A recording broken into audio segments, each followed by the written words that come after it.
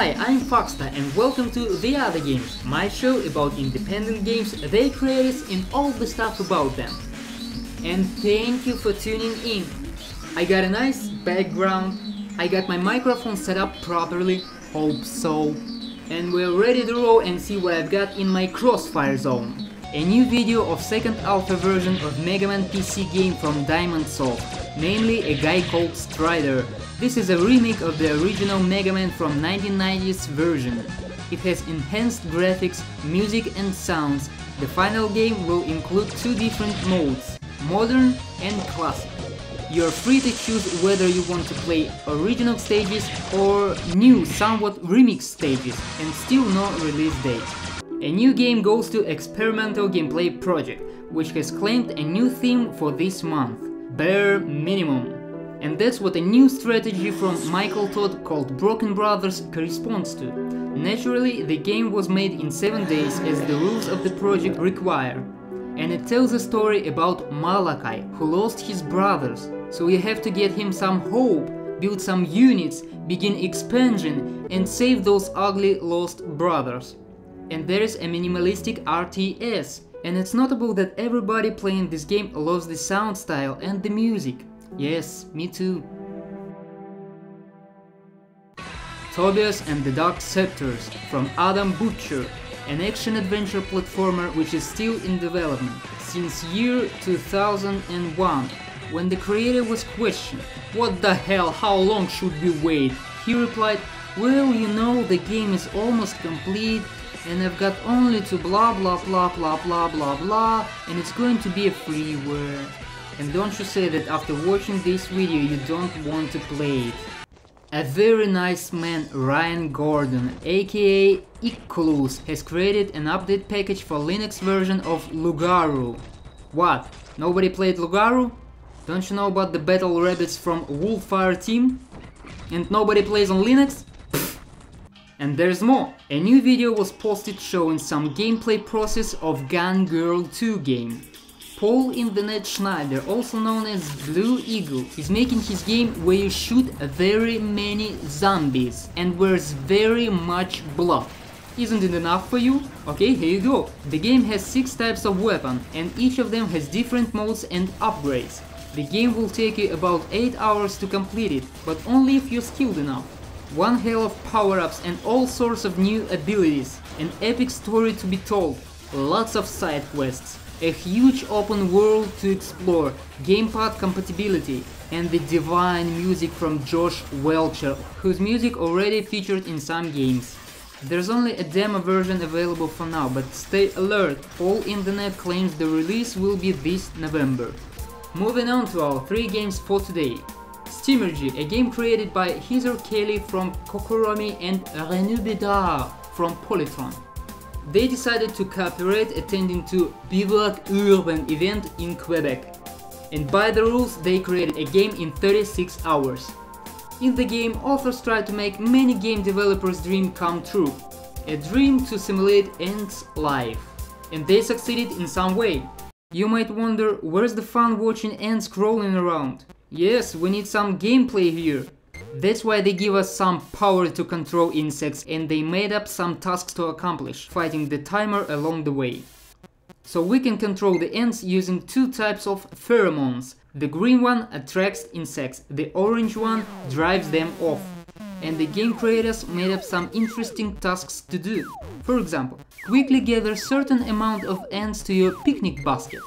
Or not to let any of your ants step into one of those pieces of dirt, or feed the kitty 30 ants until the timer runs out.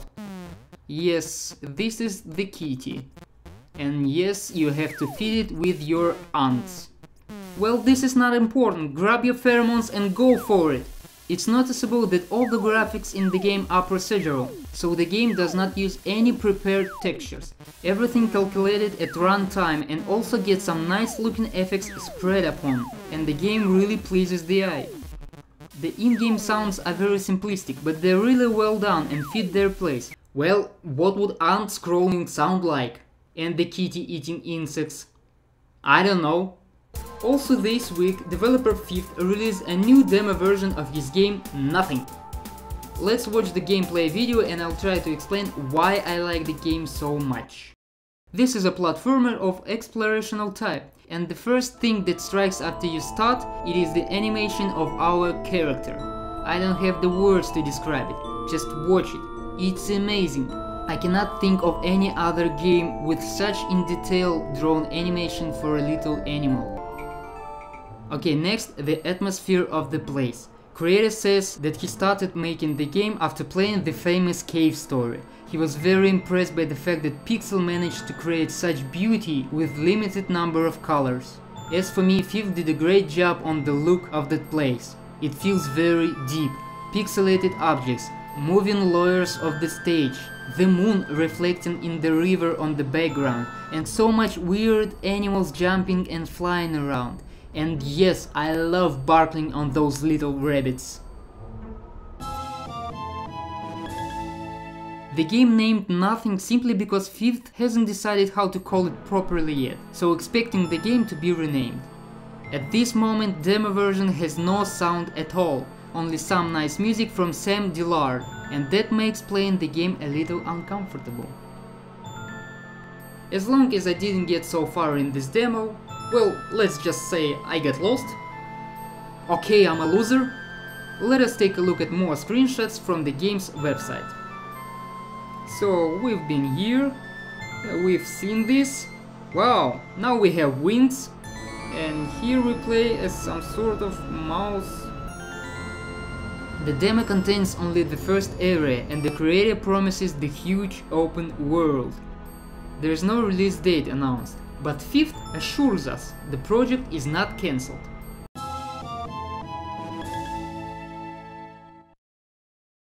And so we move to our last game for today. But first, a question. Do you remember Jan William Nijman from previous episodes? Why don't you? Remember, we played his game Kukquak, and he also said that with Kukquak he was sort of practicing in creating an FPS game. That's what he was up to, because now he released his new game, Boom! I mean it, Boom!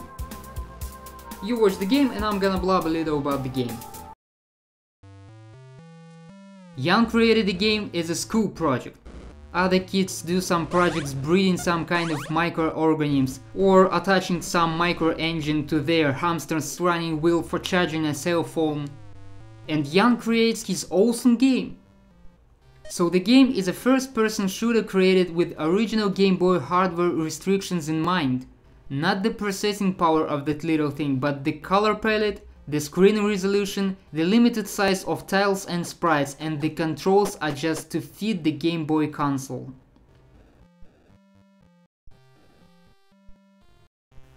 I saw a game and could only say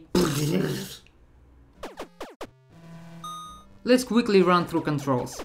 Arrows to walk, Z button fire, X button strafing, S button changing weapons, R button restart the level, and in the later build he made changeable sensitivity, so you press 1 or 2 to lower or raise it, and a 4 function key, toggles full screen and window mode.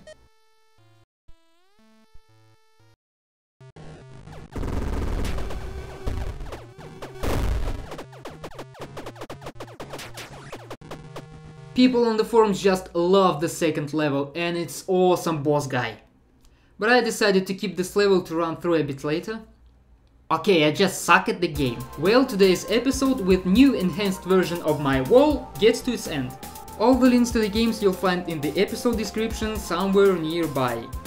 Play these games and leave your comments about what you think of them and this episode down there. It was The Other Games, my show about independent games, their creators and all the stuff about them, and I am Fuxter. See you in the next episode. Bye!